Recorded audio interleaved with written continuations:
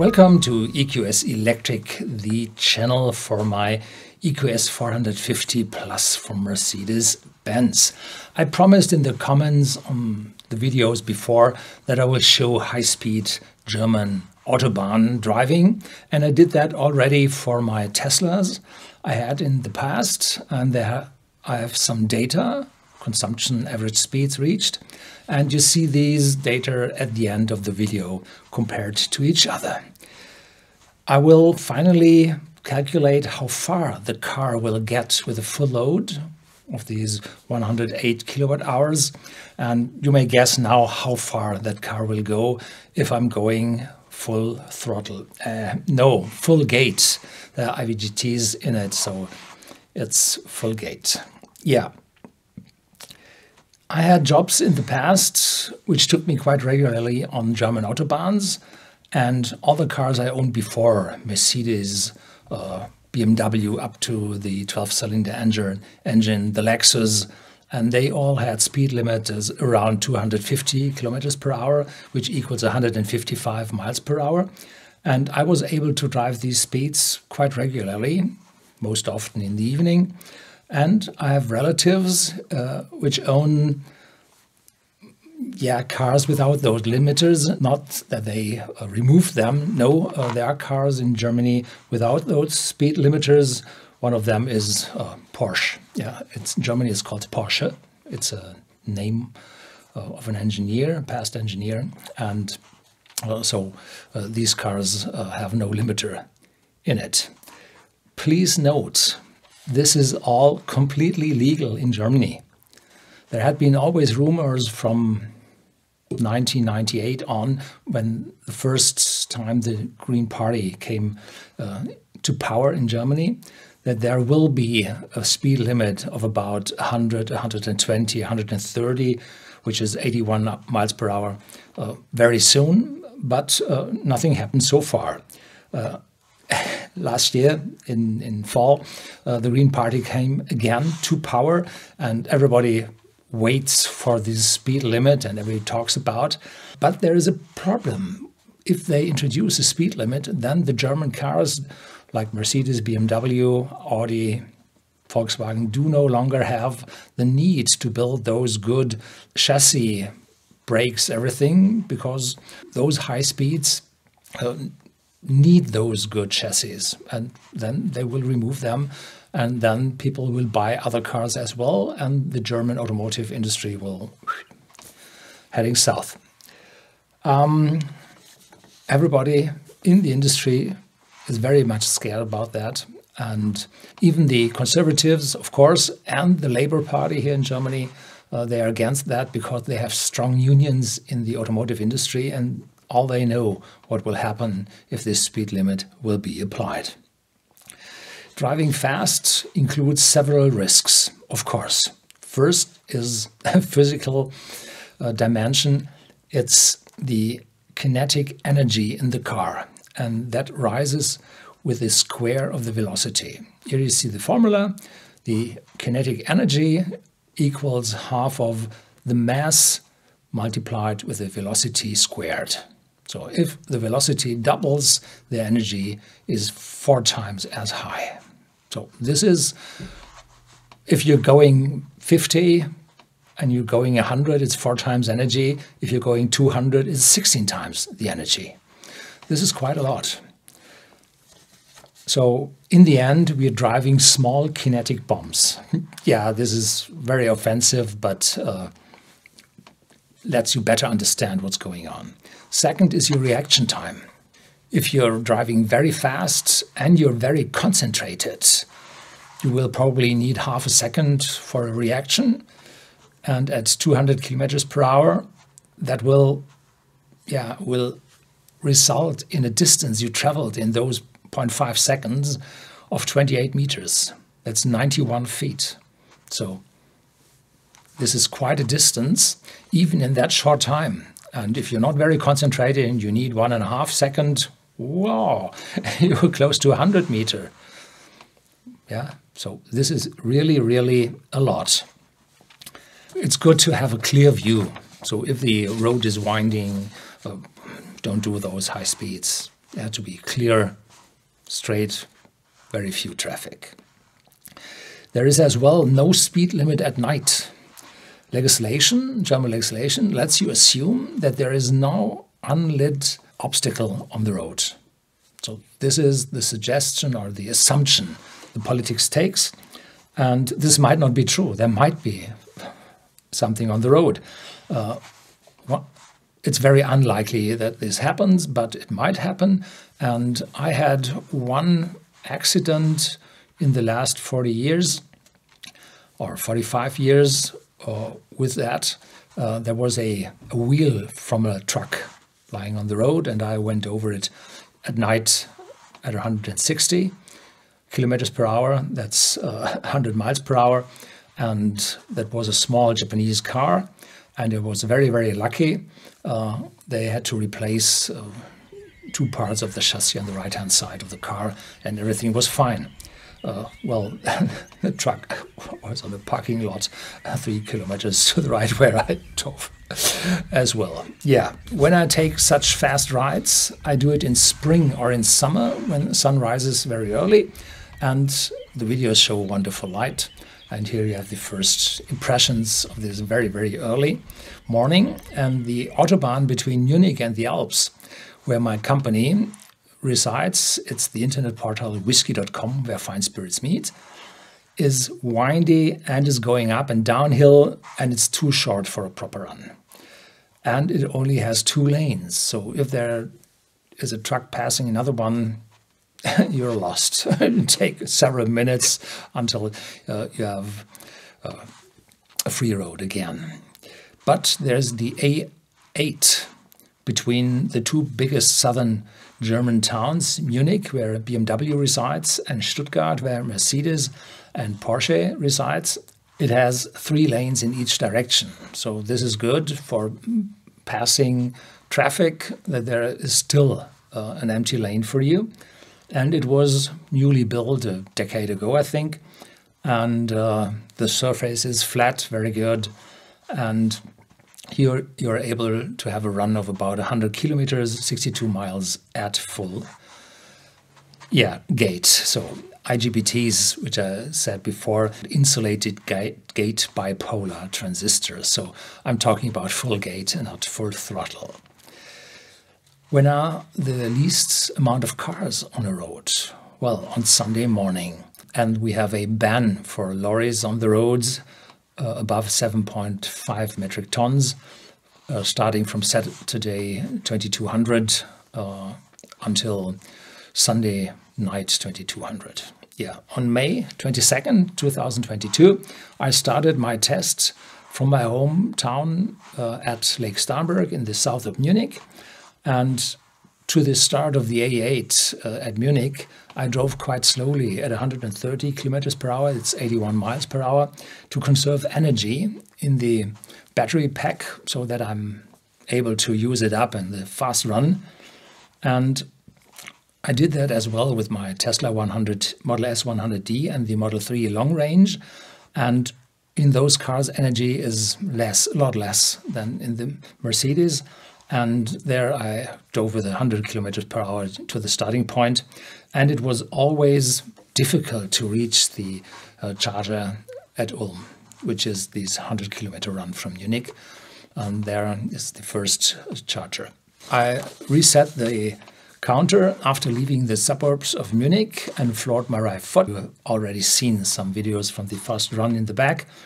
And the speedometer shows a limit, which is set by Mercedes, of 217 kilometers per hour, 135 miles per hour.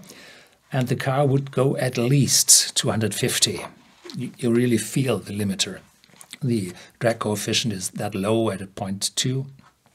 And the power is that high that it should reach 250, which is 155 miles per hour. I measured the speed with my GPS system, and this reports only 211 kilometers per hour. It's 131 miles per hour. So you see there's a difference again, which had been lower at lower speeds, but is now high at higher speeds. And the official top speed is 210 kilometers per hour for this EQS or for the normal EQS, including the 580. Only the AMG motor versions, not the design version I have, but the one with the AMG motor, run faster at a 220, that's a little bit more, or 250. Yeah, but there will be a higher consumption, and the two motors in the car lead to a higher consumption, and the higher weight of the car leads to a higher consumption, and therefore I didn't buy those. Higher consumption, I need the range. We had seen in the former video that there had been some misreadings at the consumption regarding the speed and the distance of the odometer. That wasn't right as well. We have to correct those data I collected afterwards as well. There is a law in Germany to drive on the rightmost lane, if possible, when there is no slower traffic present. Slower traffic must keep to the right lane when not passing. Driving that fast, I rarely pull over to the very right lane because I know there will be traffic upcoming in a few seconds, and I pull over from the left to the middle of the lanes very often, because then you have more space to the left and to the right if a tire blows. Might happen, it's 1 to a billion, but it might happen. Just to mention it, there is an official statistics. There are not more accidents on roads without a speed limit than on roads with a speed limit. This sounds, well, incredible, but on roads without a speed limit, people drive more concentrated. If you have the roads with a speed limit and you have the assistance systems kicking in and people change clothing during their ride, then accidents may appear due to those laziness. One word besides, driving at 211 kilometers per hour stresses only half as much as driving with 250. Especially in a big Mercedes, this car is not nervous, this car is very powerful, but not very sportive or agile. It's a big whale, and with the heavy, fast-turning wheels, you have an outstanding stability in that car. So it just goes ahead. So it's not that difficult as you might think. Together with my son, I drove a world record in 2016 in my Tesla Model S P85D on this particular Autobahn, A8. The task was driving the maximum distance in an electric car, including recharging, in 24 hours. I succeeded in 2,424 kilometers, which equals 1,507 miles. I know where the problems, in quotes, on these Autobahns are, and there are 3 problems nowadays. There are 2 short construction sites where I have to reduce the speed to the allowed 80 kilometers per hour, which is 50 miles per hour. So this is quite a reduction in speed. And one is a bridge being newly built, and the other one, it's electric power line, getting new cables above the street. And then the third problem is a speed limit around the town of Augsburg, which is only valid after 6 a.m. So I passed that shortly after 5:30. So this was the maximum I was able to take out of that road.